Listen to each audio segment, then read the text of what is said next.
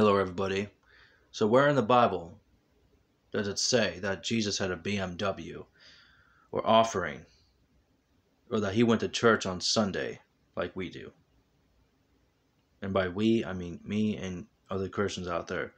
Where in the Bible does it say that Jesus went to an evangelical or Pentecostal church like we have today? Because I guarantee you, if he were to come back on earth and see what these pastors are preaching about in his name, he would be mad.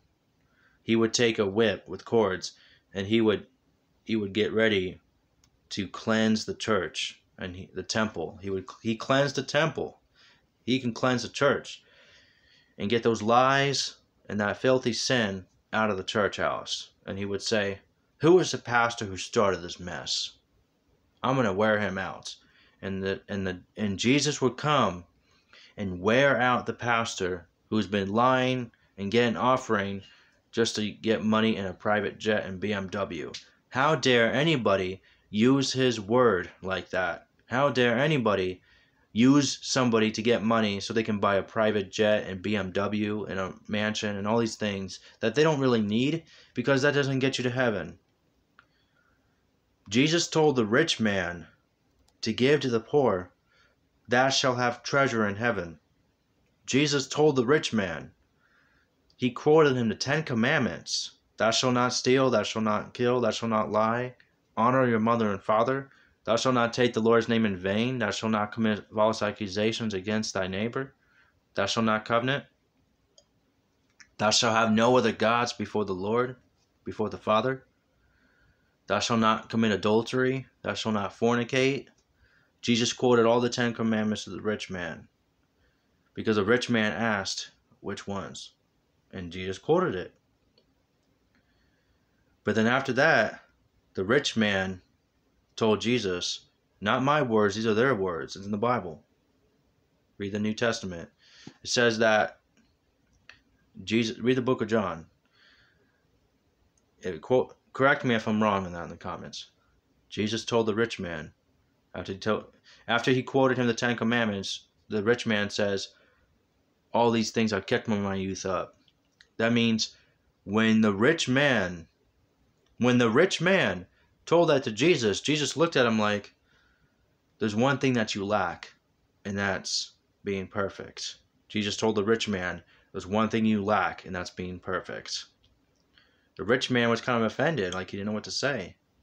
Jesus said, "Follow me." The rich man didn't say a word, but he walked away. That shows Jesus that the rich man did not want to walk in Jesus' footsteps, in his ways. So the 12 disciples behind him, Jesus, were looking at the rich man and his guys like, did they just walk away from Jesus? Like, really? Because you're rich? Like, they think you have everything? Because the rich man had a lot of wealth and things he needed in this world. And Jesus said, "Verily I say unto thee, it is easy for a camel to go through the eye of the needle, for a rich man to enter the kingdom of God, the kingdom of heaven." The